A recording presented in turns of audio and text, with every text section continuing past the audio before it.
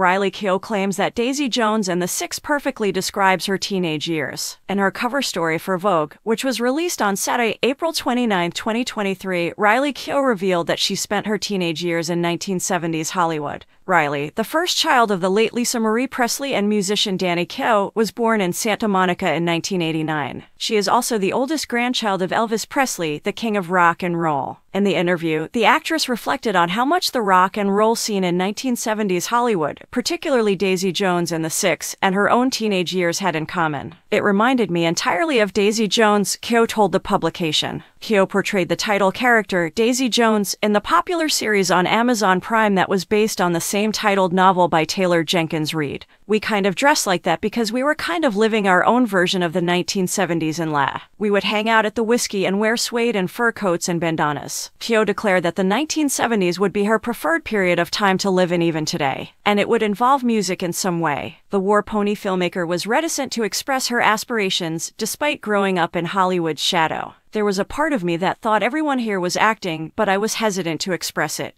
When asked why she felt a connection to the character, Keough said it was due of their common hardships, particularly as women in the profession. "I've had a lot of career experiences where you feel like you have to work much more to be noticed," the woman stated. "There is an impression or a sense that you got where you are by chance rather than through working for your place at the table." She continued by saying that it had happened just so many times that it was debilitating. She clarified, "Years of that make you start to mistrust yourself. Trusting oneself despite how you're treated was another theme in the writing that really resonated with me."